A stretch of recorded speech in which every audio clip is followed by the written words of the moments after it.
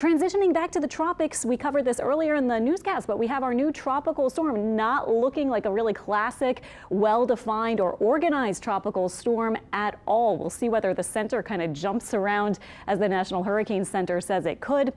It looks like it will continue moving to the northwest and then maybe eventually become a hurricane late this weekend and possibly get near Bermuda. That's the only land area that's looking at this point for any kind of impacts, even potential impacts from Gabrielle. So Bermuda will be watching this for early next week to see exactly what eventual impacts may be, but otherwise not expected to have any impact on the U.S. or even Caribbean islands. Not going to see a lot from this system. There's another wave coming behind it, but it doesn't look like this one will really develop. Our models are going pretty weak with this one kind of making it fizzle by this weekend. Here is Gabrielle taking its turn to the north, maybe getting close to Bermuda late this weekend and early next week.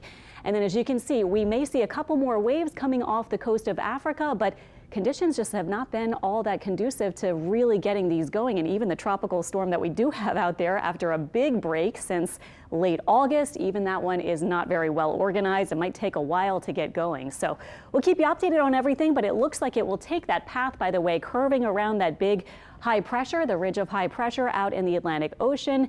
And that is a nice track that it takes. Aside from the Bermuda concern, good when these systems can take that early turn, of course, and stay over the Atlantic as opposed to barreling toward the Caribbean or the Gulf or the U.S. East Coast. Hurricane season so far, we have the new storm as of 10 a.m. this morning, so we've made it now to 7 official named storms. The average at this point in the year is 9. We've had the one hurricane that was also our one major hurricane, Erin, in the middle point of August, of course, made it to Category 5 status.